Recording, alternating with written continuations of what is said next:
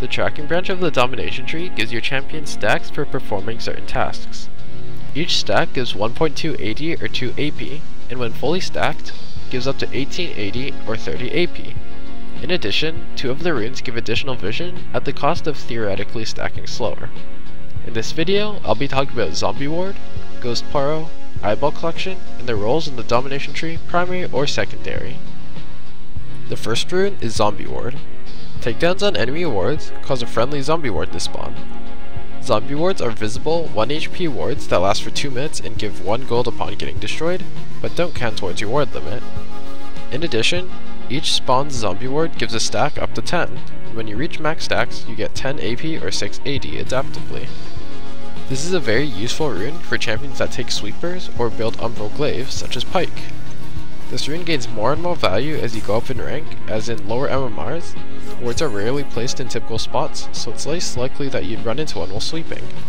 Even in mid-platinum elo, it isn't often anyone clears 10 or more wards in a game, so if you aren't finding much success when finding wards, switching to Ghost Poro is totally fine as a support. Overall, if you often clear many wards in a game, or just want to be able to contest vision around Dragon and Baron, then Zombie Ward could be a strong choice. The next rune is Ghost Poro. When your wards expire, they leave behind a Ghost Poro which grants vision for 60 seconds. When an enemy champion walks near the Ghost Poro, it'll get scared away, expiring early. When spawning a Poro, as well as whenever a Poro gets scared away, gain a stack up to 10, and when getting max stacks, gain 10 AP or 6 AD. This rune has more value in lower elo compared to Zombie Ward, as Ghost Poro will have value as long as you're consistently warding.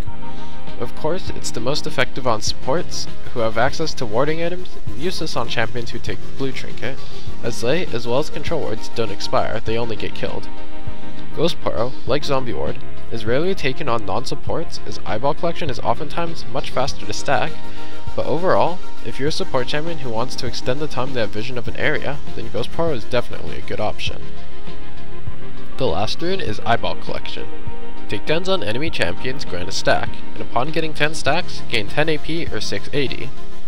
This rune is much simpler, and instead of focusing on giving vision, with stacks being incidental, focuses on snowballing and getting your 10 takedowns. This rune is good on mid-lane assassins who can rack up large kill lists, as well as junglers who often have high kill participation through gank assists. In addition, Eyeball Collection is usually the fastest rune to stack, as getting multiple takedowns is often easier than killing multiple wards, and faster than waiting for trinket wards to expire. Overall, a very simple rune that lets champions snowball harder with each takedown they get. To conclude, giving 630 gold of AD or 652.5 gold of AP at max stacks, the tracking runes give any champion a solid defensive boost. Zombie Ward gives additional vision upon denying enemy vision, and Ghost Poro wards having safe vision that doesn't get cleared. And while those 2 runes aren't often completed by non-supports, Eyeball Collection is. It rewards champions for taking risks to get kills. Thank you for watching.